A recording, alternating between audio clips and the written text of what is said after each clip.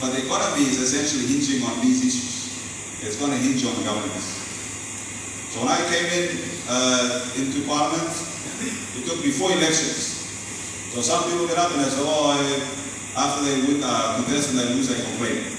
And I asked them, you contest how many times? They said, oh, in 1 round. I said, okay, you go contest 4 and then you lose, then you come and complain. I'm happy to listen. So I contested 4 elections to get elected to beat a cheating system.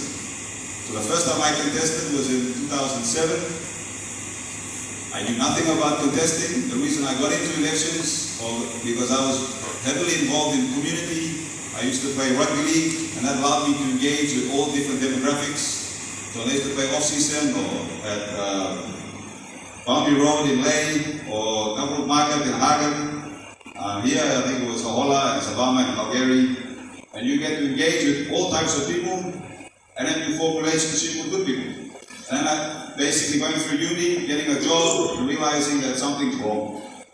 And so then I became a police reservist, and I got to see firsthand the impacts of law and order, people being raped, victims of crime. Again, it was wrong. And then sometimes as a police officer, officers used to assault people, and I didn't like going on duty and watching officers assaulting youths that were doing nothing except wearing their trousers the wrong way or hanging around on the street. And then I had to basically go against my own officers I worked with.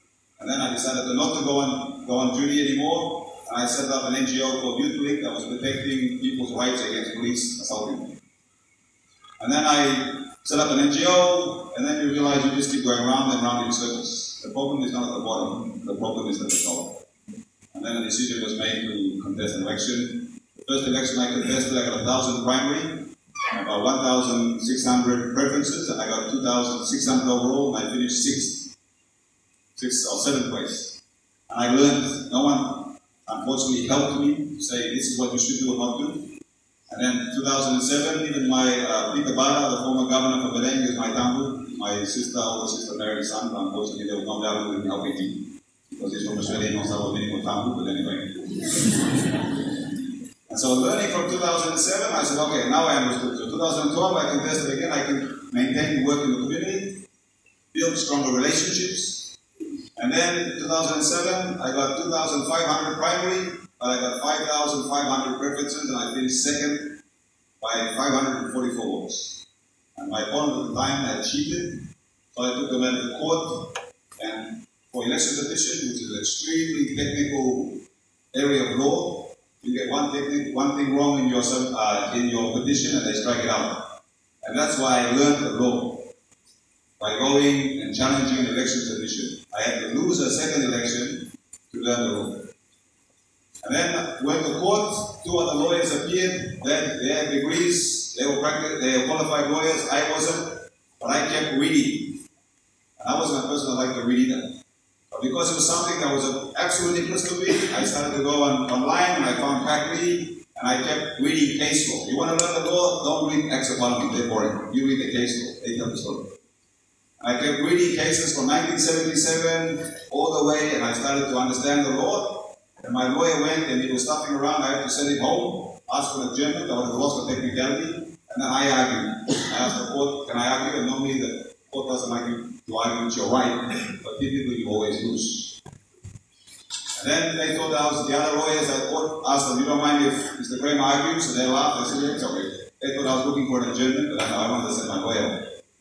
And then I argued the case, and they proved the technical part, they called it competency, and then I won. And then I can say, okay, now the technicality is out of the way. When many cases are struck out, then I send the lawyer come and say, okay, you can prosecute any witnesses. So we won the court case. The court then declared his election null and void. And then they basically ordered a by-election. And I thought that, you get someone who steals that or cheats, they usually get scared. Not in the end. So the next level of cheating was to the next level. So we had ministers running around in little villages, handing out everything under the sun from banana boats to tanks. And so they controlled the system. That's when the whole government came down in that by-election and they wiped me out. So I increased my primary, but when during the counting, we started to see the numbers were not adding up. So then we asked for serial numbers. So before, they used to always issue serial numbers, opening and closing. So then your school leaders know that those papers belong to that box, and then they stopped. 2012, they stopped giving out serial numbers, which means that anyone can go and raise new papers. And then during the counting process, we asked for serial numbers, they refused. So I had to come